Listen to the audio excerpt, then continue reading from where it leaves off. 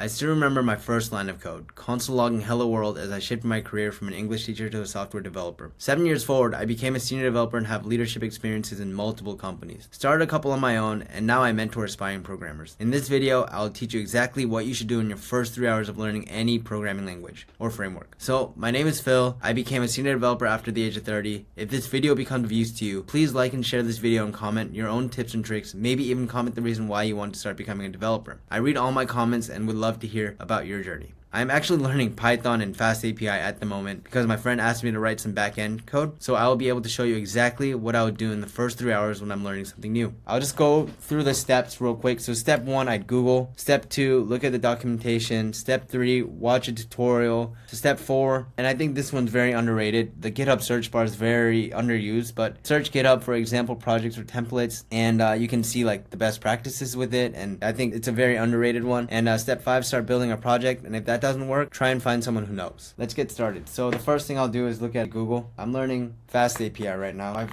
Google search FastAPI, comes up. If you guys are wondering what this extension is here, it's called grepper. It's just an extension that I use for programming or whatever. It comes up with like the first answers and like Stack Overflow with the green check mark or something like that. It's pretty useful. So let's look at the FastAPI code and what it is. So FastAPI, let's look at the Wikipedia. I've never really looked at the Wikipedia before. It's a web framework for building HTTP-based service and API. It uses Pydantic and type hints to validate, and FastAPI also automatically generates open API documentation for APIs built with it. And it was first released in 2018. Cool. So I think a big one is it makes documentation, automatically makes documentation. That's pretty good. Pydantic is some validation, so it maybe can help with throwing some 422 errors. Starlet is a lightweight ASGI framework toolkit to support async functionality in Python. Unicorn is a minimal low-level server application web server for async frameworks following the ASGI specification. Technically, it implements multi-process model with one main process which is responsible for managing a pool of worker processes and distributing incoming HTTP requests to them. The number of worker processes is pre-configured but also can be adjusted up and down at runtime. And the open API integration is the documentation, I believe. So let's read about what ASGI is really quick. So asynchronous server gateway interface. So is a convention for web servers to forward requests to asynchronous capable Python frameworks and applications. It is built as a successor to the web server gateway interface WSGI. So I guess it allows us to use these async await kind of things inside of Python. So let's take a look at it and try it out. So I think I have a pretty good understanding of what FastAPI is. Let's look at the GitHub. FastAPI has a bunch of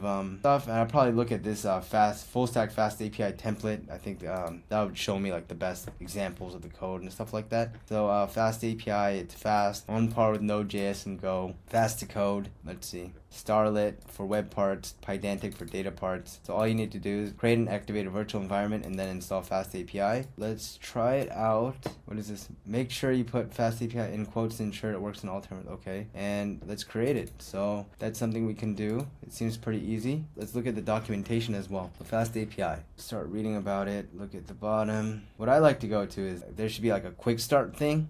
And I always try to just like follow the real quick start guides and then build on top of that. The first things we're going to need to do is first steps. So the simplest FastAPI file would look like this. Run live server. Okay, cool. So let's just look for a quick start kind of thing. First steps, tutorial guide. I don't really need to know all that kind of stuff. Let's go here. Where's like the install? Concurrency, tutorial, user guide, first steps. Path parameters. Let's read about concurrency and async gateway. Details about the async def, syntax for path operation, some background that asynchronous code concurrency and parallelism. Thought Python was single threaded, but if you can handle concurrent tasks, that's pretty cool. I guess with different workers. Let's look here. So I'm learning environment variables. I don't need any of those. Virtual environment. I know how that works. Let's try it out. So what I need to do now is we'll go to that GitHub FastAPI and let's go here. That's the CLI. Let's go here, FastAPI. I'm gonna go to the installation. Let's copy paste this. I think I already started this code here. So I'll go to CD code, CD apps, CD self-trip backend, code. Alright, so it's an empty project. I'll go in here, make it a bit bigger. First steps first, so I need to create a virtual environment. There you go. Now we need to go into the source v and vbin activate. So now I am in a virtual environment. So if I pip freeze, I'll have nothing. I'll run the pip install fast API standard command that it asked me to. And now, if I pip freeze, I should have a bunch of packages. So now I can pip freeze and then write it to my requirements.txt. Alright, and now this is created for me. So now, if later on, if someone wants to like pip install -r the requirements.txt later. So now I'm gonna put this to Git. So the first thing I want to do is fast API.gitignore file. So I'm just gonna look at this guy. I'm gonna copy paste this. I'm gonna new.gitignore, and I'm gonna paste that, and then git status and git add, git commit init to git push. Oops, git push. Alright, so now we're on, like, we kind of done step one. We've Googled about it. We read the Wikipedia. We're looking at the documentation. And basically, now, you know, in the documentation, there's some kind of quick start tutorial or something, or how to, like, a sample file that I can kind of copy. And I'll look at that real quick. And I know this isn't, like, learning a programming language, but it's a framework, I guess. Python is pretty cool. And I'll open the browser here. Put the code on this side. So now I'll go to here, and it says that I can create a file, main.py. So I'll just do that. Main, new file, main.py. I'll just copy paste that in there. And now I'll close the file branch. I'll clear, and then I'll do run it with the server fast API dev main.py. So fast API dev main.py. So let's run this file, and now it runs. So let's read what's going on here. So what it did was from typing, import union, from fast API, import fast API. And then at app get just the bare route, it'll just say hello world. It'll return an object like this, I guess. And then at items, at item ID, it'll return me something. Let's check it out. Does it work? And right now, I know that it's running at 8,000, and it gives me a docs file too. So let's look at the docs real quick. Localhost 8000/docs. Look, I have some read route. I can try it out, execute it, and it says hello with a key hello and a string of world. Okay, that's cool. So I can hit it a lot, and it says that I'm hitting a 200 every single time. Alright, cool. So now let's look at this items, item ID. It says it's required, so I'll try it out. I'll put in like a 1. It says that this one is not required, so I'll just try that one, execute. Something's hitting. So item ID 1, Q, null. So if I type in 1 and I execute, it'll send back the parameter. So that's, I guess, how you get the path parameter. And this thing, the union from typing. So I guess Q has to be a string or none, I guess. And item ID is a number, I guess. Let's check it out now. Now that we have an understanding, let's try to make like another route, like at app.get. Let's go like ABC. That's the decorator, and this is the read ABC, and then return key value. There you go.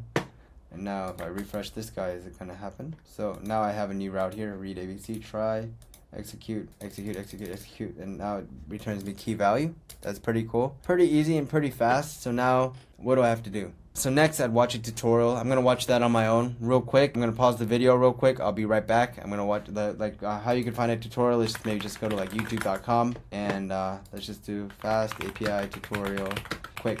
Maybe I'd watch like a nice quick fast API video, like 11 minutes long. I'll be right back. Alright, so I got back. I watched the tutorial. It seemed pretty doable. So I don't want to connect to Postgres yet. So I'm just gonna make a static variable and make some kind of easy CRUD. So now I watched the tutorial. Step 4, you know, I search for GitHub or start building a project. And a good way to build a project, because honestly, you have to think like everything on the internet is like a CRUD, or like what you're doing has been done before, right? So maybe I'd look for like fast API CRUD, and then like there's a quick guide to implementing CRUD, and I'd follow this tutorial, right? And it came out recently. One thing you have to look at like onto tutorials, right? I always look at the date of when it was made, right? So that's pretty important. So, you know, a CRUD is a create, read, update, and delete. So it's saying that I need uvicorn as well. So let's look at that.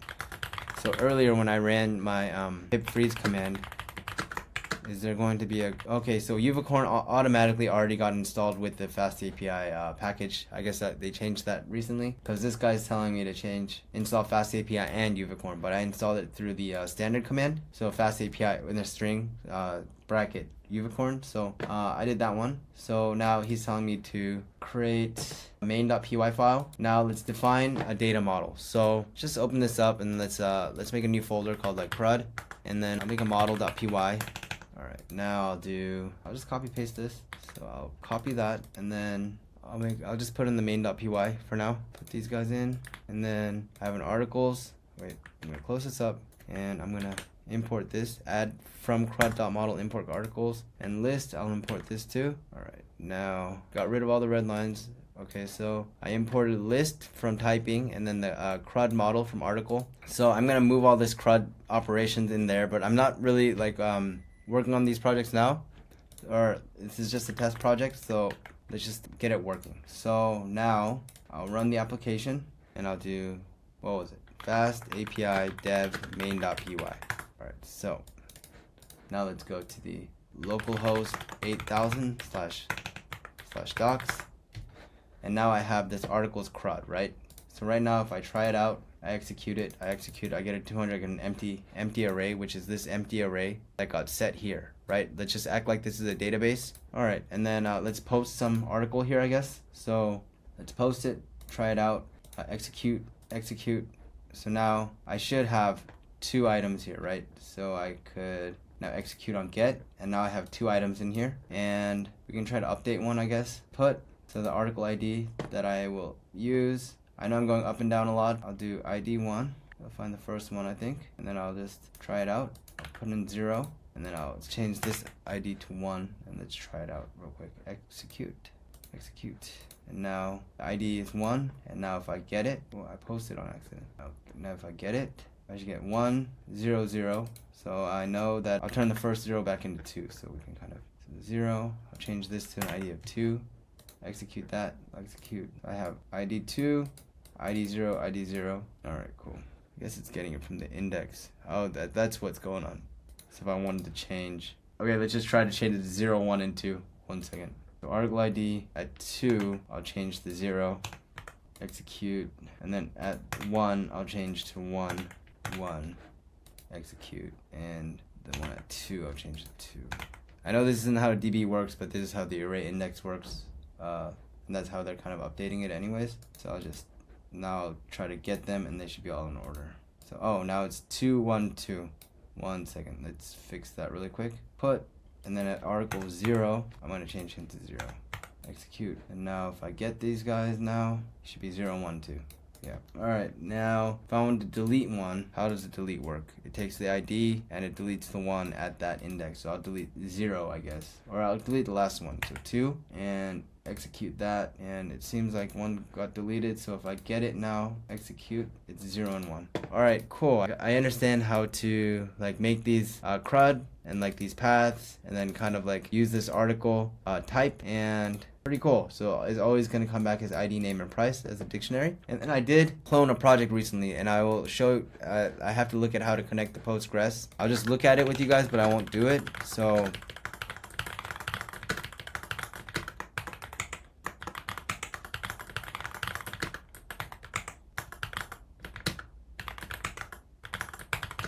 let me look here. So let me go here. App, database. We will use SQL Alchemy, and I'll just send in the create engine with the SQL Alchemy database URL, and I'll get that going with that, and then I'll create the session. That'll create, and I'll do it with Docker to up the Postgres for now, and I'll probably take this file that I found in a different repository, and it'll kind of speed up my processes. And now I can build a project, and now you know, if that doesn't work, you know, I'm gonna call up one of my friends that have used Fast API, and that'll be it. So now I kind of know how to do Fast API. Now I have to put it together and make a backend for my friend. We're gonna make a pretty cool project.